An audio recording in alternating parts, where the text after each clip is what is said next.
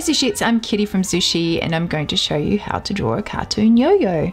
So first up what we do is we draw a circle. I'm kind of putting it down my page a little bit.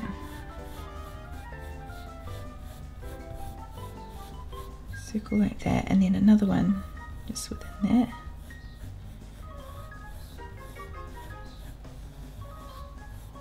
Just like that. And then just over here, we'll bring another little circular shape along, and then another circle shape like that. Just fix up that circular shape. It's a bit flat on the end, like that. And then for the actual cord of the yo-yo, we take a line up, like that, and then another one down just to give that a bit of thickness. Then we draw a little circle for the tie at the top, and an oval where the string goes around your finger, another oval like that. Then we just draw a little face by doing two little half circles like that, a little half circle for the mouth, a circle for a cheek, and a circle for a cheek.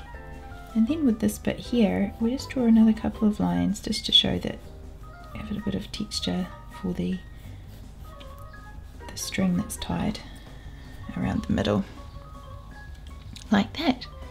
And then we just grab our black pens and go back in and ink in the pencil lines.